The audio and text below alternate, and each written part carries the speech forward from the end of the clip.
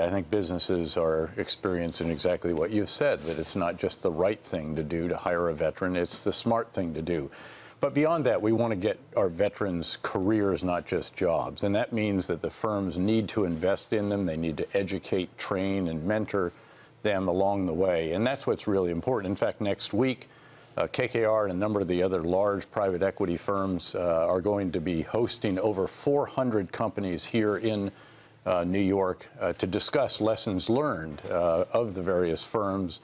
KKR, for example, has hired nearly 42,000 veterans now with its portfolio companies in America alone.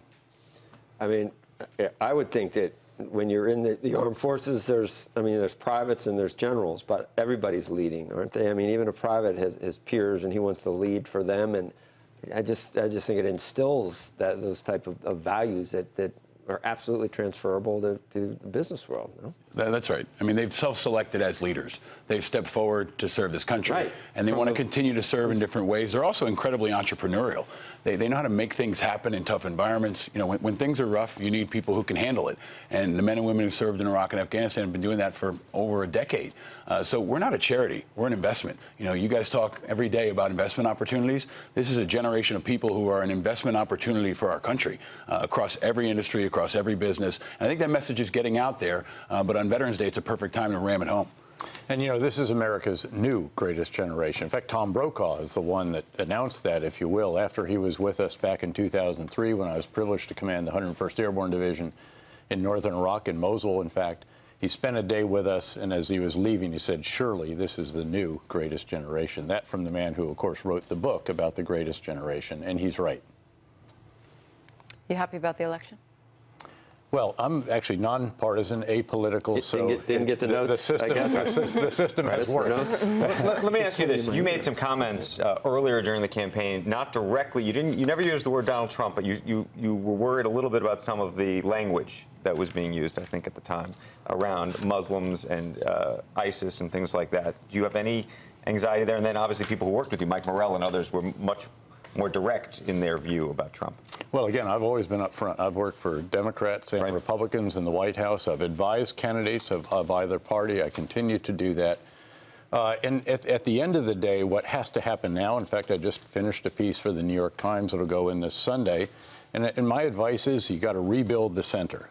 Rebuild the center on domestic issues and rebuild the center on national security and foreign policy issues. And by the way, this is a political outsider, a deal maker, who can indeed forge a new coalition, and that's what has to happen. People have to give a little to get a lot. You're going to relitigate all of the Trump comments. I was going to go there. Can we go to the hot spots in the world? There's an opportunity here too, though. You can rebuild around veterans. Right, our country is extremely divided. Supporting veterans might be the one thing we can all agree on, bring partisan folks together. And we've launched a campaign this week called Operation Unite America. Veterans Day is just a couple days after the election. Let's use this as a time to bring folks together of all political backgrounds and have them bring us forward. This is the other 1%. You know, you all have a lot of 1%ers at this table.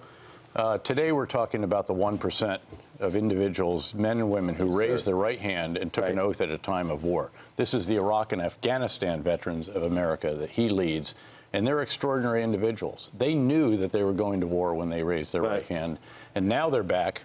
Nearly 3 million of them have served since 9/11 and then entered the civilian workforce. And now it's about ensuring that we capitalize on the extraordinary attributes and qualities that they bring to the civilian work. God help us if we never. I mean, we need people like that, obviously, to protect us and to protect our values. But if we ever don't have guys with that experience in society, that I think we talked about Blankfein earlier. I think he was the guy on the way into the New York Fed during the financial crisis, and the person with him said, I think I'm going to throw up. I'm not going to be able to do this. I can't go into the New York Fed. And he goes, you're not in a freaking U-boat, storming Normandy. You're going into the New York Fed. I mean, you guys. You referred to Omaha. You guys. Omaha Beach. Yeah, Omaha Beach. You guys have a totally different set of skills and life experience that, I don't know if I'm envious, because I don't know what would happen to me, but you guys are a different breed. You really are. They're a generation of men and women who can handle adversity. And we saw the World War II generation come home and build the middle class and really drive our economy because they could get stuff done in really trying times. So they're the people you can depend on. And we see it in every sector, in finance, in tech, in energy, especially in areas of operation, execution. They're people you can count on in a chaotic environment to get things done. And also, they're not just privates. They're also generals and colonels and strategic leaders who can really help us in complicated General, times. let me ask you a different question, and that is, what's the right action for the United States from here? Policeman of the world, or pull back and let the chips fall where they may? Well, this is one of the areas I think that the president-elect, when he takes office, is going to have to navigate. We have seen what happens if America is overactive, hyperactive, if you will. And now we've also seen what happens if America draws back. And there's a fine, narrow line that we have to walk where we do need to provide leadership for the world in a variety of different endeavors, without question.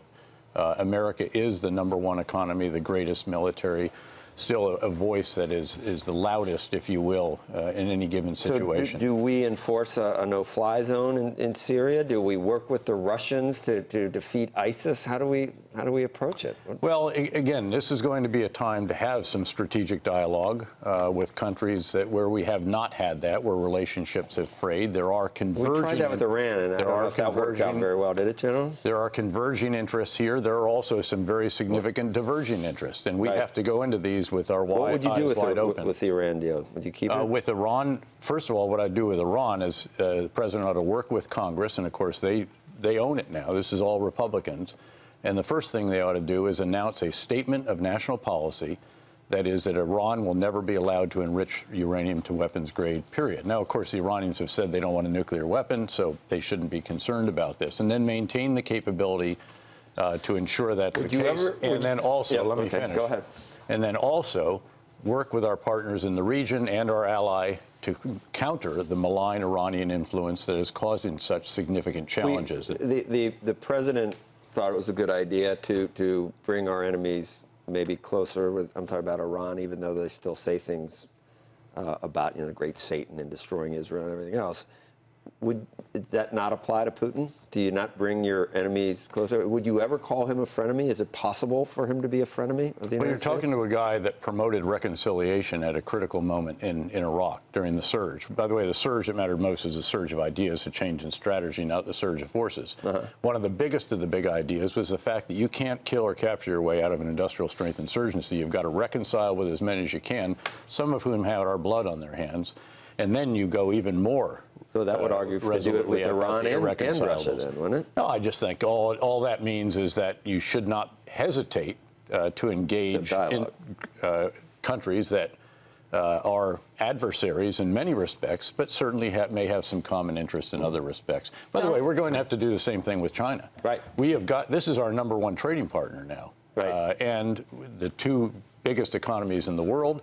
But there clearly is a divergence of interest when it comes to the South China Sea, the East China Sea, a variety of other issues. And we're going to have to figure out how to deal with these. So China, for example, is the key to issues with North Korea. If there are going to be sanctions on North Korea, China is going to have to support them or else they won't work. One of the controversies during the election was when Donald Trump started talking about whether or not the NATO allies were spending enough of their GDP on their self-defense, which is part of the requirement of being a member of NATO. 2% of GDP. And the vast majority do not. Is that going to change at any point? Well, I hope so, actually. You know, Secretary Gates, I remember his valedictory address, if you will, at the North Atlantic Council. I was there as the commander from Afghanistan, was to say, you're not doing enough. And it went down farther after that. Now, actually, to be fair, it has come back a bit, in part because of Vladimir Putin. I mean, NATO's new reason for living is because of Russia's aggressive actions in Crimea and Ukraine. And they finally woke up that it would be their continent he would roll across instead of ours. There's still more to be done, and so I think it is not unhelpful to have a president of the United States actually push these allies and remind them that we're doing the lion's share here, but we need to make this a coalition in which all are contributing to the best of their ability. General Petraeus, thank you. Thank you. And, Paul Rieckhoff, thank you. Thanks for being with us this morning. Great to be with you. Thanks for every day. Well, thanks on this Veterans Day in particular. And part of, I don't know, as you get older, if I see like Reagan with the boys of, you know, that Normandy. Every time I see it, I mean, I think about it. Well, they'll be out in communities nationwide today. We want to invite everybody to join us for Veterans Day. Veterans Day is for all Americans. Here in New York, we'll have thousands, and in cities nationwide. No veteran should be homeless. No veteran should be. And we need folks to get involved. So make every day Veterans Day. Go to IAVA.org if you want to find ways to be involved and help, and particularly to focus on the employment issue, which needs that continued focus.